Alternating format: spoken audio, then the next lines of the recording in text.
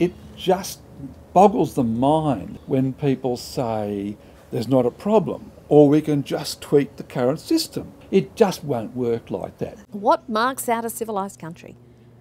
And more than that, a prosperous and stable country which people want to migrate to, which businesses want to set up offices in and do business with, is a highly educated general population. And Australia, crazily, has been walking away from doing that over the last couple of decades. And Gonski, at least, is a step, the first step, towards turning that really disastrous and destructive direction in education.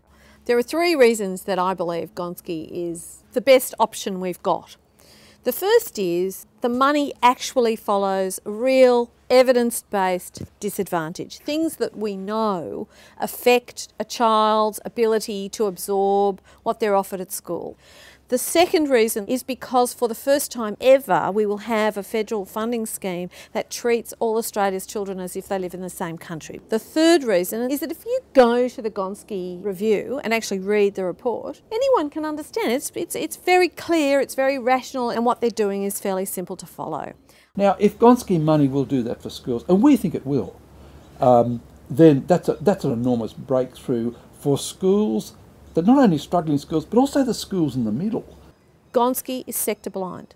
Private schools will continue to receive public funding, and those fee-charging schools that do a large amount of heavy lifting in terms of enrolling kids with disadvantage will receive the same loadings as the public schools. Having money available, especially if it comes with a little bit more freedom to address priorities in curriculum and the way we assess students, the way we report to parents, and the way we configure learning. If the money is there to do that, then that's very powerful.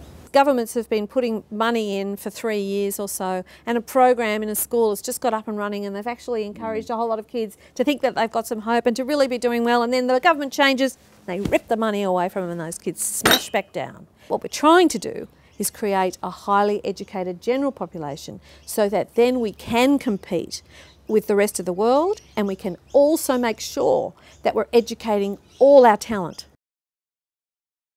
Get Up members are famous for campaigning for the general good, not according to a political ideology or a particular party platform, and that's what's great about Gonski.